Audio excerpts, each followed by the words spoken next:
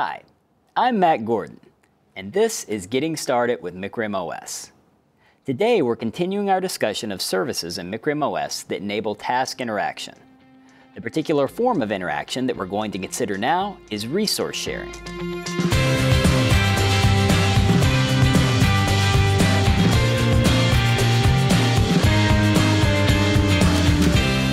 In our last episode, we discussed semaphores, which are kernel objects that you can use to synchronize the tasks in your application. And while synchronization services are highly useful, you'll need more than that to write robust multitasking code. Often such code involves shared resources. What kind of resources? Variables, data structures, and even peripheral devices that are used by multiple tasks or by a combination of tasks and interrupt handlers. Without any mechanisms to protect them, shared resources can lead to serious problems. This is true in both kernel-based applications and foreground-background systems. Let's imagine a foreground-background system incorporating two functions that access an A to D converter, a foreground function or interrupt handler, and a background function. Now, unless it were written to disable interrupts, the background A to D function could easily be interrupted by its counterpart in the foreground.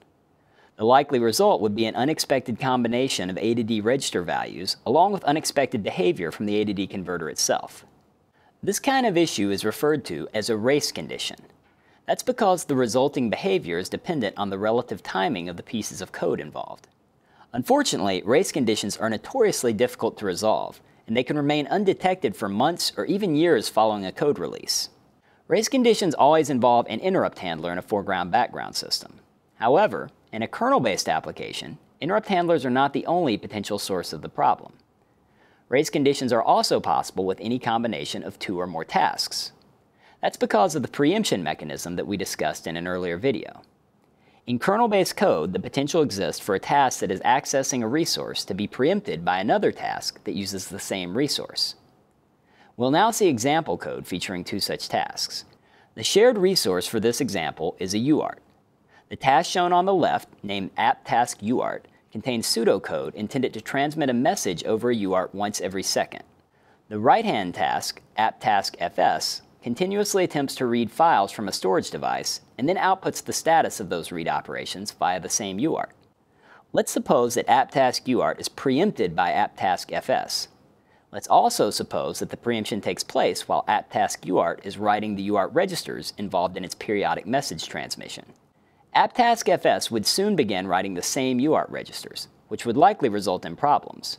We would at least expect an indecipherable message to be transmitted.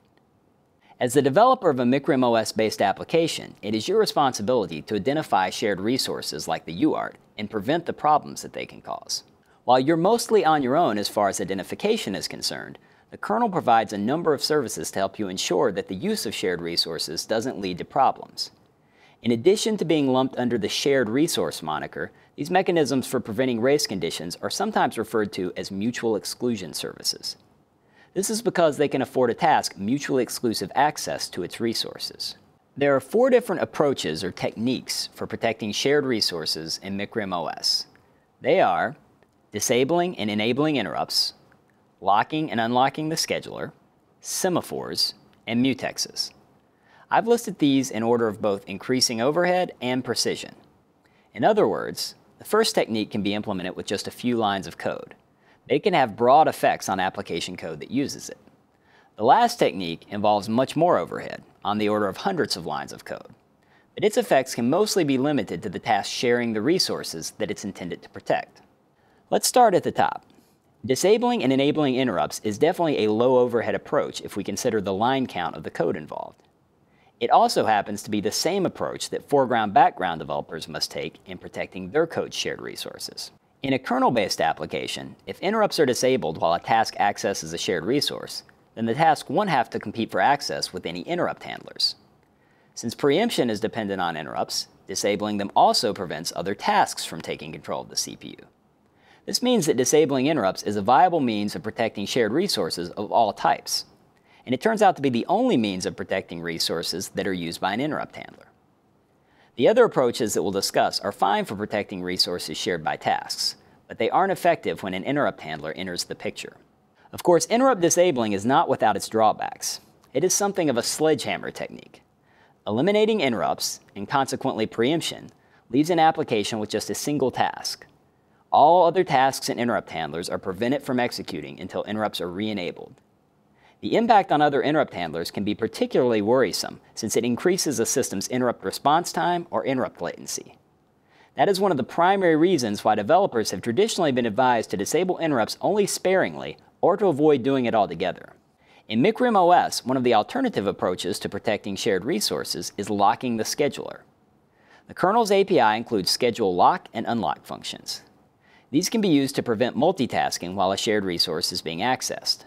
In terms of overhead, the use of these functions is somewhat similar to disabling interrupts. Both are relatively lightweight approaches. But locking and unlocking the scheduler offers a slightly higher degree of precision because it doesn't affect interrupts. As a result, it can't be used to protect resources that are accessed by interrupt handlers. But for resources shared strictly among tasks, it can be an appealing solution. The final two solutions I mentioned, semaphores and mutexes, present a significant jump in overhead over the first two. However, there is a commensurate increase in precision with these relatively high overhead approaches. Unlike the other two methods that we've discussed, semaphores and mutexes tend to directly impact only the portions of code that use a shared resource. In our last video, we discussed semaphores as a means of synchronization, or signaling the occurrence of events. So, they might seem to be a strange choice for resource protection. But interestingly enough, semaphores were originally devised for this purpose. And the Micrium OS API functions that we've already discussed support both semaphore roles.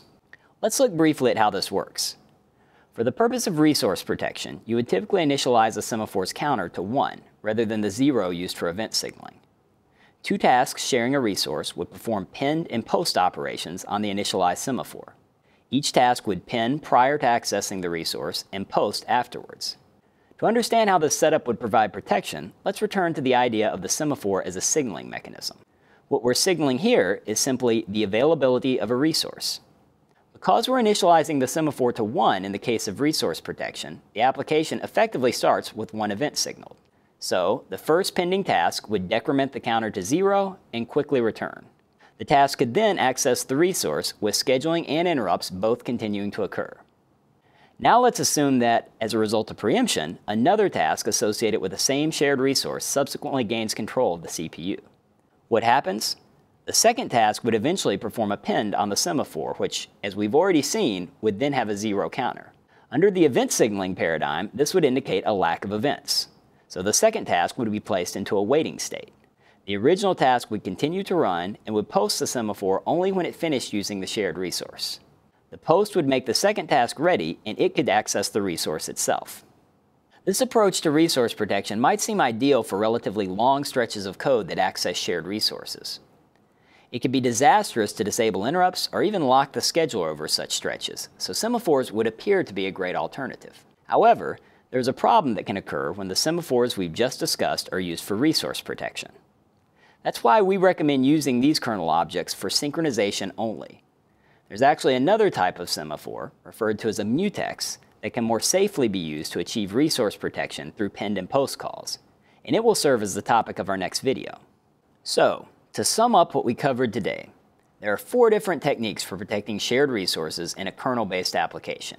They are disabling and enabling interrupts, locking and unlocking the scheduler, semaphores, and mutexes.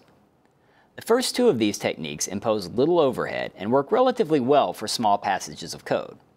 But they can have a negative impact on your application if not used carefully. Semaphores might initially seem to be a helpful alternative, but as we've just seen, they introduce the potential for priority inversion. That leads us to mutexes, which we'll cover in detail in our next episode. See you next time.